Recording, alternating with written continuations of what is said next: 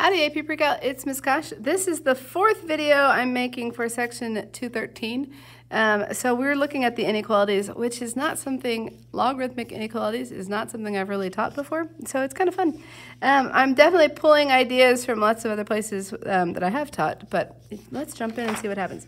Okay, so on this one, we did an inequality just a minute ago, so go look for it. The third video. It was the first of the inequalities. Here comes the next video. Okay, so they've given us g, they've given us h, and they're asking us when is g less than h. Okay, so what we need to do is we need to consider the domain of each of these and then consider where they actually intersect. So the domain of this guy is pretty straightforward. It's -4 to infinity. The domain of this guy is not as straightforward. So, and that doesn't factor, which is annoying. I want some scratch paper. Okay, so what I might do in this one is I might say, okay, x squared plus x minus 5 equals 0. I know that it's opening up. So if I did a sign diagram for that, when I find its zeros, it's going to go positive, negative, positive. I just don't know where these zeros are. Okay, so I can, well, completing the square gives me fractions, so I'll just do Pythagorean theorem. I lied. Oh, goodness. I won't do Pythagorean theorem. That doesn't help us in the slightest. I'll do the quadratic formula. X equals -b plus or minus the square root of b squared minus 4ac all over 2a. Okay, so we end up with x is equal to -1 plus or minus the square root of 21 over 2. Okay, so one of those is going to be negative, one of them is going to be positive. We can't equal either one of them here. So now the question becomes, okay, well, let's hang on to this. We need to go, we need things that are smaller than the negative and larger than the positive one. So this one right here was -1 minus root 21 over 2, and this one right here was -1 plus root 21 over 2, and we want things in this interval and that interval. But let's see how to, we'll compare those to -4, and then we also need to compare it to where these things intersect. Whew, okay, here we go. So to find their intersection, we're going to let g of x equal h of x. Okay, so this is the natural log of x squared plus x minus 5 is equal, that's an equal sign, doesn't look like it, but pretend, to x plus 4, natural log of x plus 4. So when I set these equal, so natural log of something equals natural log of something, I can set the something's equal. X squared plus x minus 5 is equal to the natural log of x, I'm sorry. We had PSAT today. It was exhausting. Okay, I just got to watch everybody take the PSAT. It was thrilling. So what I notice is I'm about to lose x's. So then I'm just going to move this to the other side and get x squared is equal to 9, which means x is equal to either positive or -3.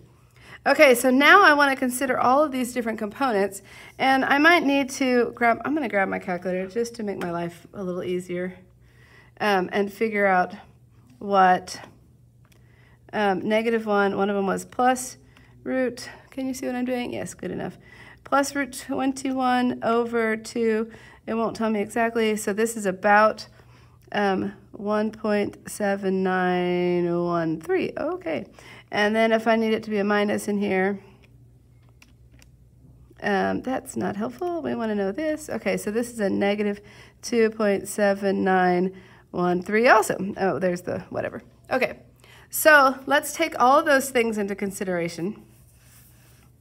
We have a lot going on here. Okay, so I don't know if you can see everything that I'm looking at, but here comes a new piece of paper. So on our number line, we have a -4. We have I should make them all dotted, but whatever. -3. We have this, this guy is going to be a little bit bigger than that. We have this -1 minus root 21 over 2. We have a +3, which is going to be bigger than this guy. So I have this one is a -1 plus root 21 over 2, and then somewhere out here we have a +3. Is there anything else that we care about? I don't think so. The domain was, okay, so anything less than -4 is no good. Anything between, remember how we talked about this? The domain of this weird mess was anywhere, inside here I have this parabola, and so it went something like this. So the part that we care about is anything smaller than this one or larger than that one. So these two positives, we don't want the negative. So this mess right here is a no. Okay, so now, here we go. Now we need to see what's happening. Where is G greater than H? Okay, so here we go.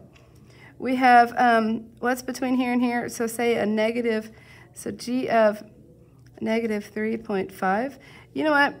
And we're going to compare G and then H of negative 3.5. We're going to utilize our technology. I don't know if they'd put this in a non-calculator part, but for the sake of the video, I have my two equations already in. I'm coming to my table. So I'm just going to, in my table, I'm going to type in negative 3.5. And so the first one was, I think was G. Yes, it was G. Okay, so G is going to be bigger. So here at 3.5, G is bigger than H. So we wanted G is less than H. So this is false. I don't know. However you want to denote that.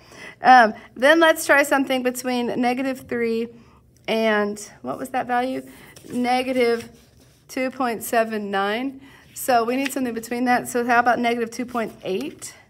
So if I come over here to my calculator and do negative 2.8, which is bigger, the red is bigger. So we wanted red bigger than, you know what, I'm going to write that down. This is red, and this is blue. Okay, so the red is currently bigger than the blue, so true. Okay, and then what do we have? Then we need something between these guys. So this one was a 1.7 and this is 3. So let's try 2.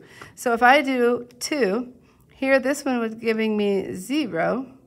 Does that make sense? 2 squared is 4 plus 2 is 6 minus, okay, that's 1. That is 0. We wanted, is the red bigger than the blue? Yes, it is. So this piece right here is true. And now let's try something bigger than 3. I'm going to plug in 4. Bigger than 3, the blue is bigger than the red, but we wanted it the other way around. So this is false. So if I'm doing this correctly, I think my answer is going to be from negative 3 to negative 1 minus root 21 over 2 union negative 1 plus root 21 over 2 to positive 3. Okay, I did not write this problem. I think I'm going to go look at the answer key and then I'll make a third video. If I'm wrong in here, I'll correct it in my fifth video? Fourth? I'm so confused. In that last video. All right, good luck. Hope that's helpful.